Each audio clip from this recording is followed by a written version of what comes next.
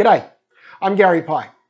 One of the programs that I use a lot when I'm creating content for 2D animation is CorelDraw, a program which I've used since the very first edition, and I'm now up to date with the most recent edition.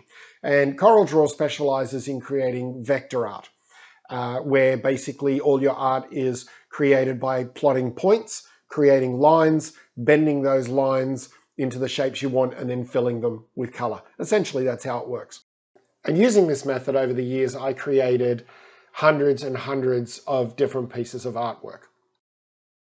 However, now I have the XP Pen 24 Pro, which allows me, instead of using the mouse, to use the pen drawing directly onto the display to create my artwork. And with the Bezier tools, with the free pen tool in CorelDraw, I can actually draw just like I would with a pencil and paper, and the software will plot the points for me as I draw, and then all I need to do is to tweak them and color them. And the process is so much easier. So today, I thought I'd do a quick drawing of a prop and show you the exact process of how I go through it and let you have a look. Here we go. Okay, so I found this photo of a speaker box online that I thought would make a fun prop. And the first thing I did with my XP Pen 24 Pro is to make sure that my express keys are set up. In this case, really the only one that I'm going to use is the shift key. So I have that set so that when I press number 5, express key, that's my shift key. So using my Bezier curves, I'm going to quickly just map out the idea for this speaker box.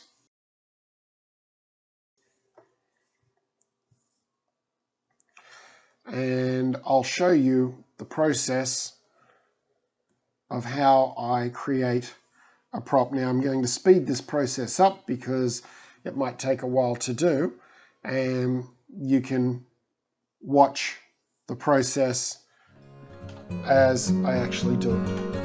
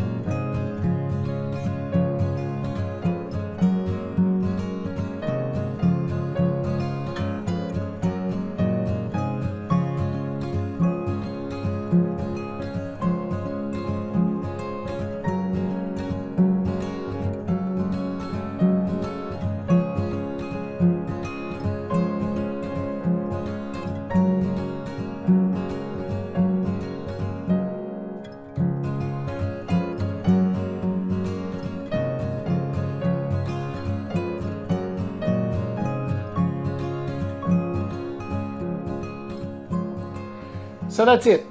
That's my process of working with CorelDraw and my XP Pen 24 Pro to create vector props. I love working on the XP Pen because working directly on the surface means that you're looking directly at the object that you're working on instead of having to work with either a mouse or with the graphics tablet off to the side. It just makes life so much easier. So if you're illustrating, it's definitely the way to go. And the good news is I'm going to give you this prop for free since you were good enough to watch this video. So if you go to my website or my Facebook page and check it out, you can grab it now. Thanks for watching. Bye-bye.